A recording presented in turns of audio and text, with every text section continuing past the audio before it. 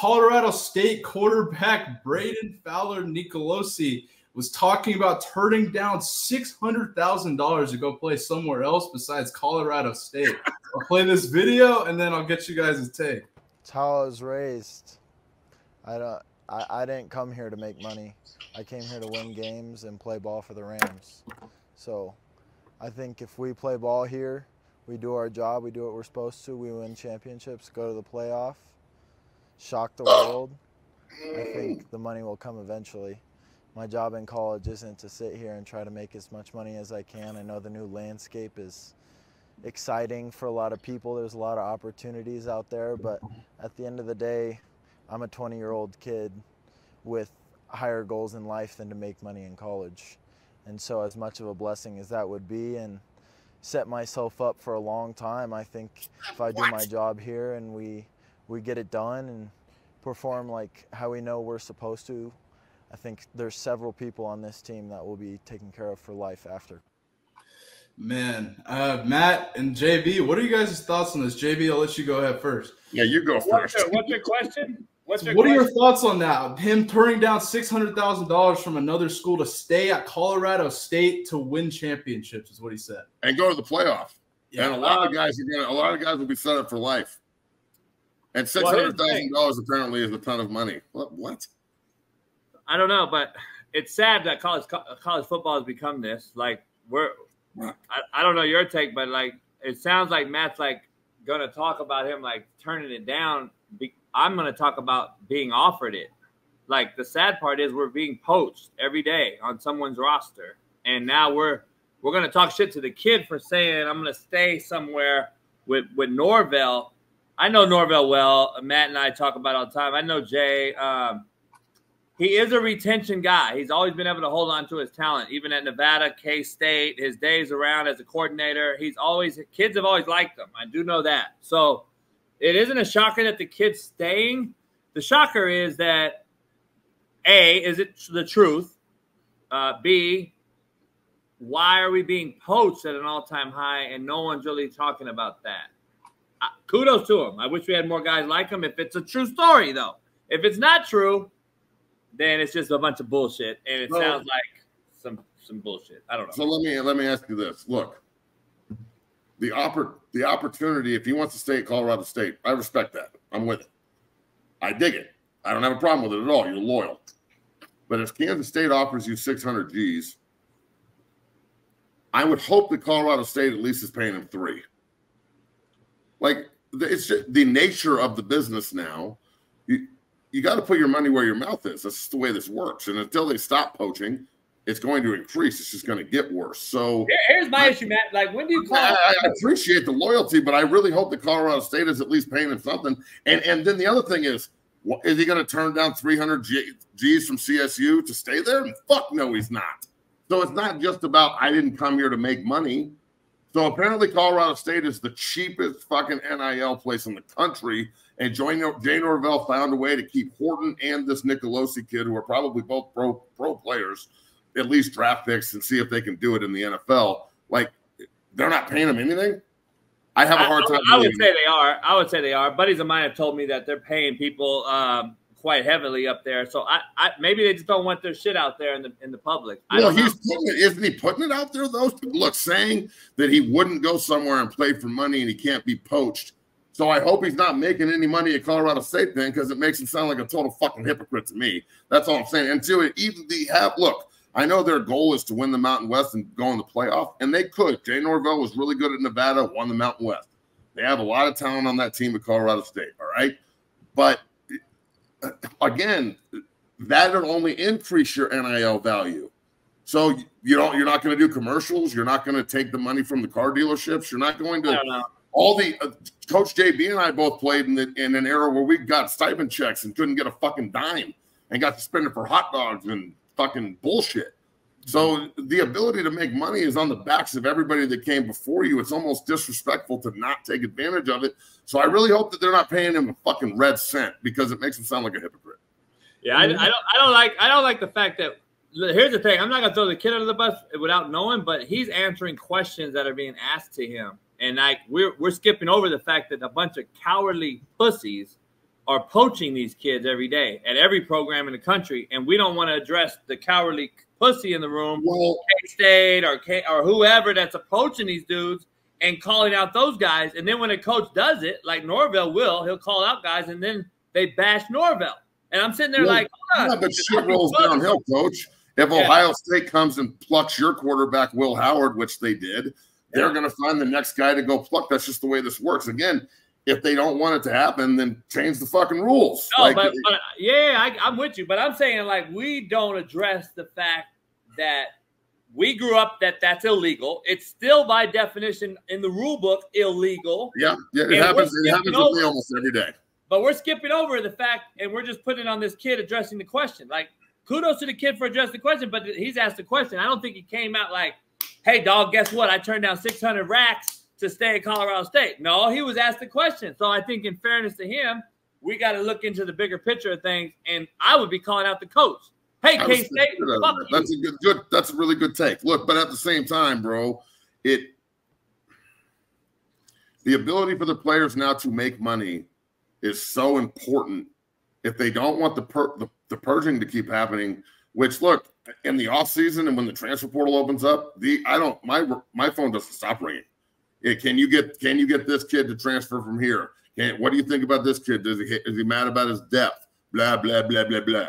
So it's a big problem. But again, NCAA and college football changed the fucking rule, changed the goddamn problem, and there won't be a fucking problem no more. So it's. But they're not going to, and the problem is the kids. They'll never change this fucking bullshit that they're doing. And we're blaming kids. We're sitting here blaming kids who know nothing, don't know what they don't know, and we're sitting here blaming kids as to why the grown men in the room have made a rule that is fucking setting them up for failure at an all-time rate and giving them opportunity at an all-time rate. So guess what? Hold on. How is it setting them up for failure if they get paid? Well, first of all, there's guys in college football. Help? There's guys playing college football. One guy for Arkansas right now, he's 29 years old. If you don't think that's setting him up for failure, we got a problem. He played Major League Baseball for 7 years, dog. He has more money in the bank than all these kids. Yeah. How is that setting him up for failure? What? He played 3 years and got 3 more for COVID. So let's just be clear. That's 6 fucking years. How is playing Major League Baseball for 6 years setting you up for failure, though? No, he played 3 years baseball and he got 3 years COVID. That's 6 years. So True, 3 of those football even better for him. So how does that set him up for failure? There's 8th-year guys, Matt. You know that. Florida has an 8th-year guy. We got a guy Utah entering his 8th season as a quarterback. I understand, but how is that opportunity setting up Cam Rising to fail? It's not. I didn't say it's setting up. I said it's setting him up for failure, and it's giving him opportunity all at the same time at an all-time clip. The failure part is we're entering the NFL at 27, 28, 29 at all-time rate. That's fact. It's statistically proven. And there, in my opinion, you know me and you go back and forth. I believe the product is worse at the NFL level right now because of the age and the gap that we're allowing in the college football landscape to allow these kids to continue to stay here. And then we go to the NFL and they don't even either A, play right away, or B, play too quickly and are not ready, yet they're 29. So hopefully Michael Penix Jr. at 27 can play earlier than later. So can Bo Nix this weekend. Hopefully he'll start maybe as a rookie, but he's 25 or 26. We got guys all-time highs sitting around college football expecting money to stay longer. And in my opinion, it is allowing the sport to actually take a black eye. I think they're getting a black eye on the sport in the big thick of things, not necessarily just a couple here and there issues. I think it's good for certain people, no doubt. Especially a guy like this kid at Arkansas who probably won't play in the NFL. To your point, he played baseball, got paid already, getting some sort of money now at college at 29. And then when he leaves, what does he do? Who knows? Maybe he goes coaches. Maybe he's a GA. I don't know. I just don't see the benefit for the college game at 29 years old playing, taking up a high school kid's scholarship. I don't see the benefit. Well, I mean, Chris Winkie played baseball and won the Heisman.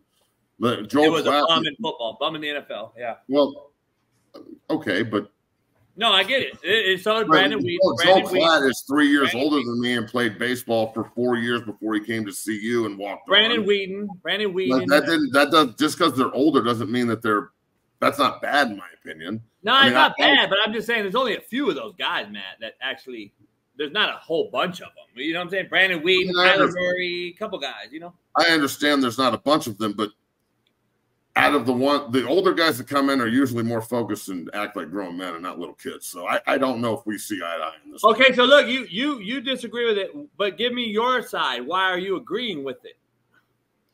Well, isn't it a case by case issue? Like if the kid's older and he played baseball or he's in the military or is a SEAL or some shit, now he has college eligibility and he can play, then we're rolling. If it's a gimmick, then that's something else. But let me ask you something. Are you discussing the player or are you discussing, because I think we're on this, I think we're not, I don't think I communicated correctly on your show. I'm talking landscape collectively, a sport, the actual college football landscape entering the NFL as an overall sport. I think you're discussing, because you are in the helping kids business, I think you're looking at it as an individual basis. I'm looking at it as a sport. So I just want to be clear before you answer. Well, I don't think it's bad for either. I don't think that having an older guy on the field is a bad thing if he has eligibility and can play. And I think it sets a good precedent for the younger guys and teaches them how to operate a little bit and gives a little bit more flexibility and diversity in the room. That I think that's a good thing. So I don't think that there's obviously negatives in the process on how things are done, but I don't think there's any negatives in paying the kids, and I don't think there's any negatives in allowing an older player to chase his opportunity if he was doing something else. So here's my take. I don't think it's a bad thing at all. I'll give you my take. I know Bailey wants to. I'll give you my take of why I think it's bad for college football as a whole. Number one, we got older guys chasing a dream that young kids' dreams are being washed away for. So they are entering the portal, because now you get an older kid who takes my position, who's played and been there, done that. Now I got to go enter the portal, because we know that in this era, that's what they do quicker than staying and fighting and competing. They just enter the portal. So I believe it ups the number in the portal, and I believe it ups the number of competition that people actually want to stay and fight and play. And these kids now are losing in high school, either A, sitting out due to COVID still, meaning that they passed the test without even having to take an ACT, SAT. Now it's a sliding scale GPA issue.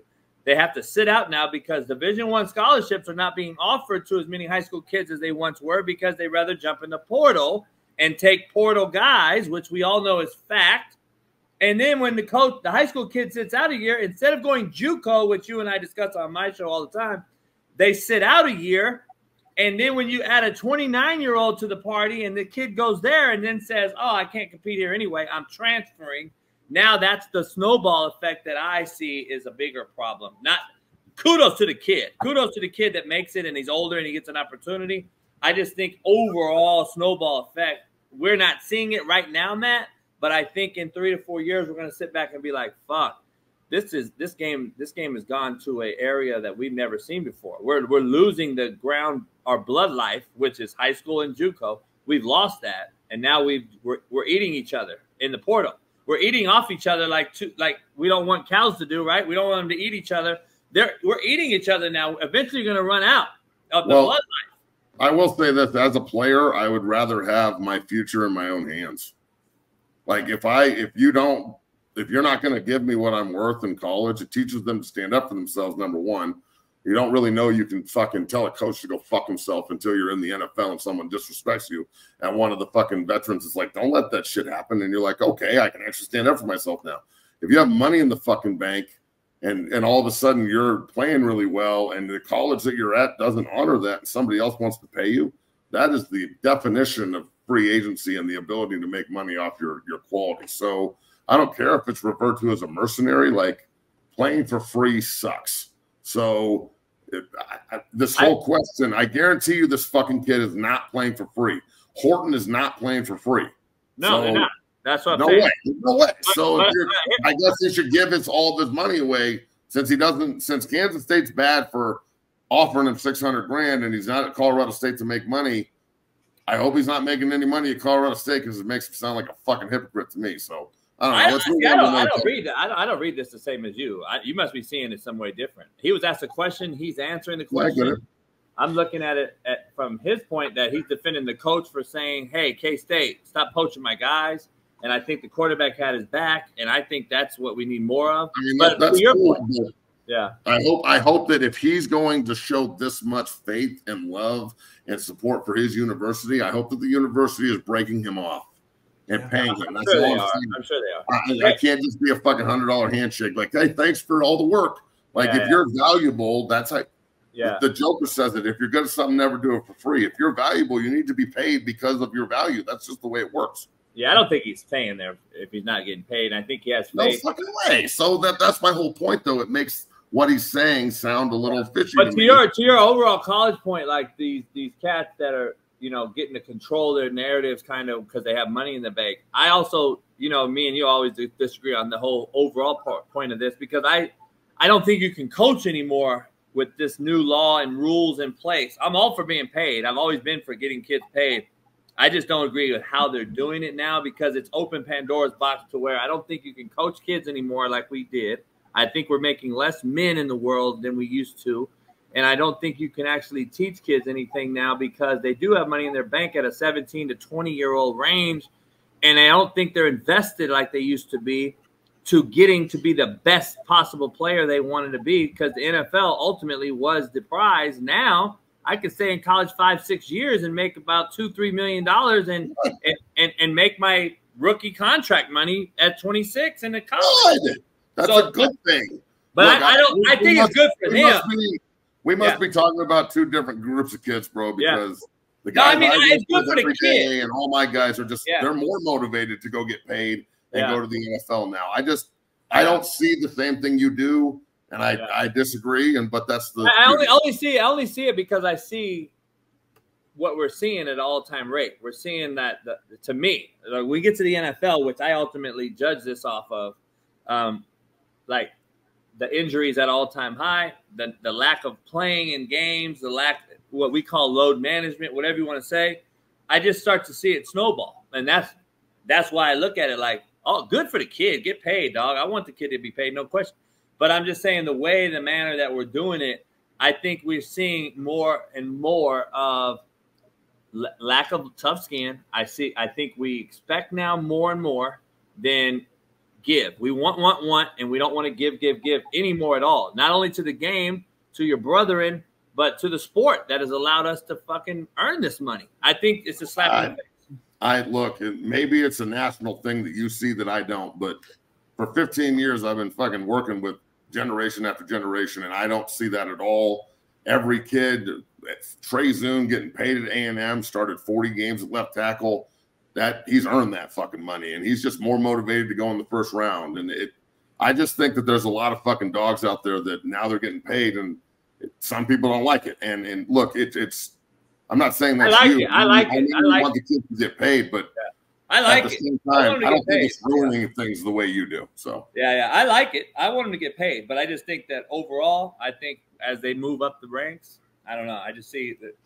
I think they should make as much fucking money as humanly possible immediately. So I agree. And JB, if you want them to get paid, but you don't like this format, what's the solution? What do you believe the best solution is? Well, see, this is the thing. We've skipped over the fact of this is not name, image, and likeness anymore. So we need to stop saying it like it's not. And when I first came out 4 years ago, and Matt and I were talking about this years ago, and I said, listen, if we're going to pay them off name, image, and likeness, what that means is I can walk into Colorado's student store right now and buy a Matt McChesney jersey, and Matt McChesney gets paid for that purchase. Yes. Or Cadillac goes to Matt and says, here, Matt, I would like you to represent Cadillac. I'm going to use your name and number on our cars and our license plates. And that's name, image, and likeness. It's not that, dog. Stop saying it. It's not name, image, and likeness no more. It's never been. It's pay for play. It started 4 years ago, and this is all a gimmick for collectives to fatten the pockets of certain entities that are actually paying guys that used to pay us, me and Nat, with a white envelope in a room. That's what's happening now. And now we look at it saying, "Oh shit, that never happened to me. I don't know what you're talking about." And me too. But NIL, bro, that's name, image, and likeness. It's not that. It's not. It's the highest bidder gets the guy. Stop it. That's what it is. That's any business. Like if you have that's not what it started as. That's what I'm saying. Yeah, but if you have leverage as a coach, okay, put yourself in coach's shoes. You're a coach. You're Coach X at X university. You're killing it. Y university doubles your salary, and X university says stay because you're loyal. You're gone. You're going to Y university immediately. But that's not the question Bailey's asking. I'm saying, but if you have leverage, regardless if you're a player or a coach, it's been earned. Yeah. But the thing is, you squeezed out the paste, and there's no way to get it back. If this was really NIL, then guess what you should have did? You should have signed Bailey as his star. You should have signed Matt as his star. Matt coming in as a 4-star. He gets X amount of dollars, and then he allowed to get this NIL money over here. Bailey came in as a 3-star. Guess what? You get less money than that, but you're allowed to get this dollars on your side. Well, now what they've done, now what they're doing, but that's now with this collective bargaining sort of agreement with this revenue sharing. Now that's going to be the salary they get, and NIL money is going to be on the side. That's going to be collective. I'm cool with that too. I just want, I don't care if they have $20 million each school, like you're talking about, to a lot. I'm cool with that too. I don't really care how it's done. But personally, I'd love them to sign multi-year contracts and be held to them and not be able to go in the transfer portal and shit. So if that has to happen, then I'm with that too. I just want the guys to get fucking paid. What I'm saying is, though, this is how it should have been from the gate, or not at all. We now keep changing it every single year, and now we have accepted the norm to be the latest rule change. No, go back 4 years to NIL. NIL was name, image, and likeness. We've changed it 4 times in 4 years. Well, then, do you think they're changing it for the better or the worse? Now they at least have 20 million to a lot. They're trying to make it right, in my opinion. It's just the NCAA. Keep that in mind, and they're all fucking non-caring assholes of America. They're never going to pay you. They're always going to avoid to pay you, and that's the bottom line. It's a meat market. The kids are pieces of meat. The coaches are pieces of meat. Contrary to belief, everyone's a nail to hammer. They run the shit. And here's the thing about it, though. Like, if we look at it as a big picture thing, I'm sitting there looking at it like, okay, I would have paid them off their scholarship, and then I would allow them to go get their own money on NIL deals on the side. Now, having said that, that means you have to stay there. If you leave, you don't get NIL money at the new school, which would allow you to deter you from transferring at an all-time rate and allow you to actually drop your nuts and compete a little bit to earn that money. And then if you go, let's say you are a 3-star and you make this money, if you take a 4-star's job, guess what? You get his money. It was an easy rule to do and make this rule when we talked about this 4 years ago with Sean Salisbury and these other guys. And I was like, I don't understand why it was so hard, because we already knew they were going to come down to this point we're in now. And there would be something that came up that they didn't forward think about and outside the box think about, which now we see revenue sharing and union representation. Now you're employees. Good. But are you an employee of a private school or not? Or is it a public school? Can you relinquish your income? No, not at Penn State. Just like businesses, though. Every business, whether it's in a different city, there's different rules. There's different things you have to abide by in order to operate business. That's no different here. At least college football is now a business. They're not exploiting their workers anymore.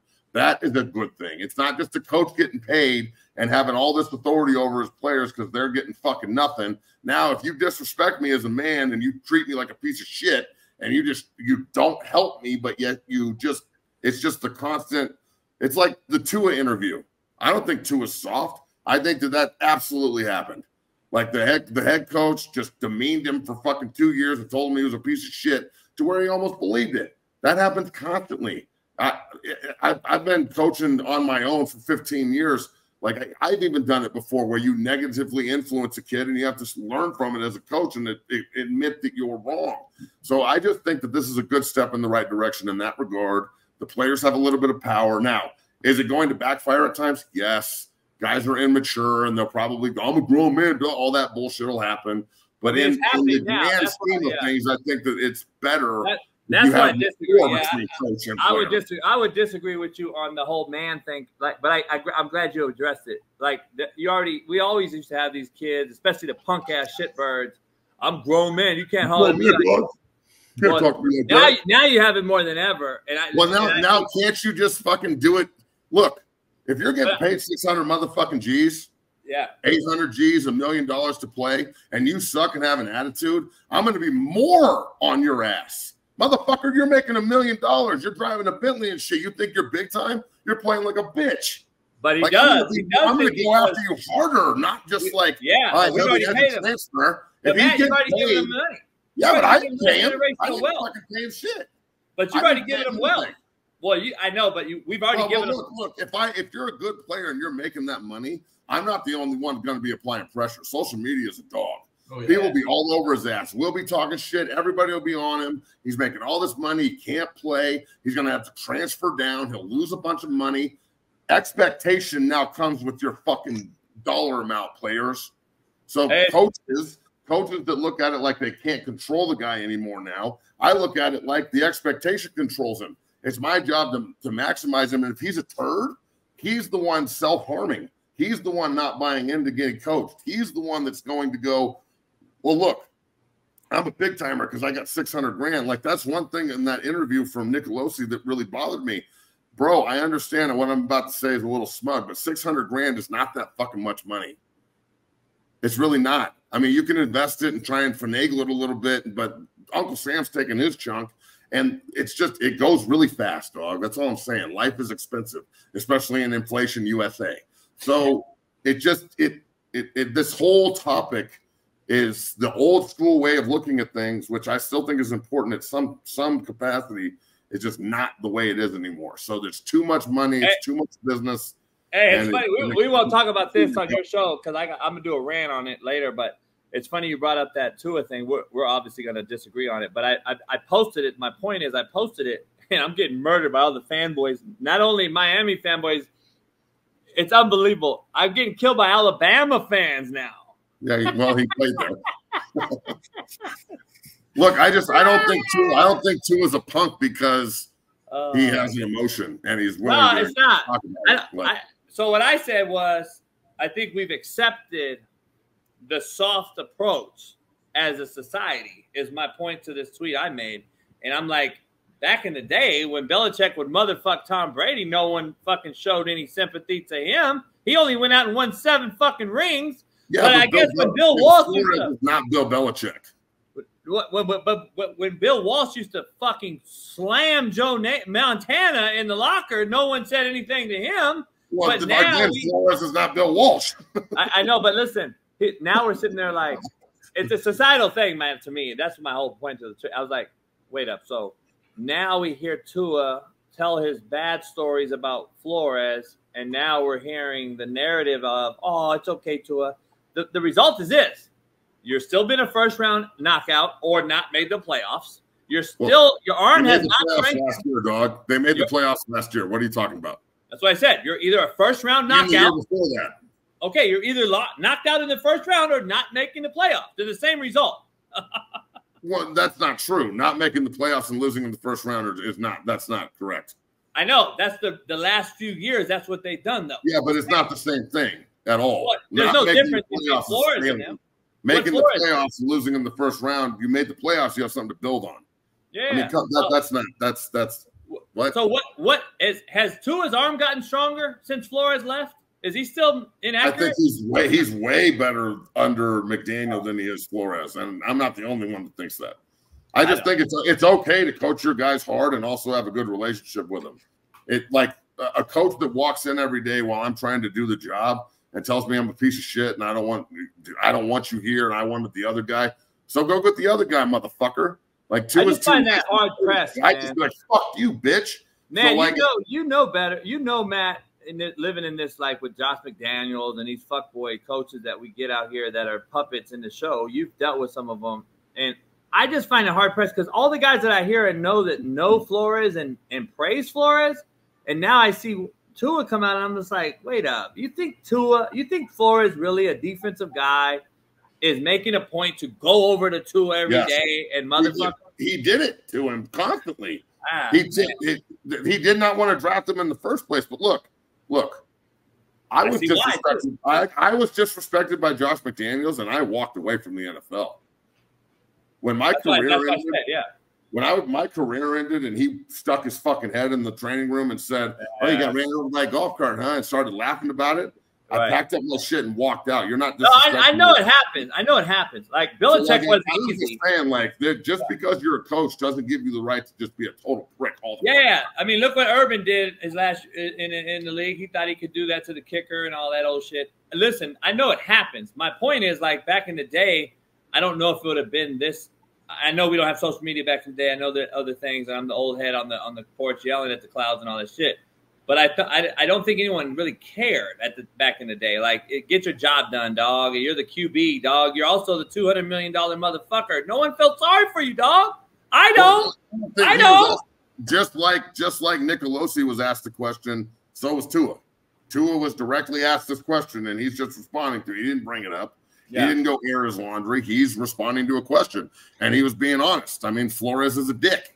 And look, it's okay. Look, there's a lot of dick coaches. That's fine. Some guys can handle it. Some guys can't.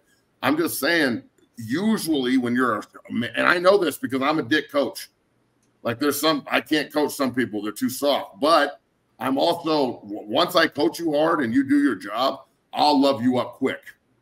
I'm real fast to help guys that buy in.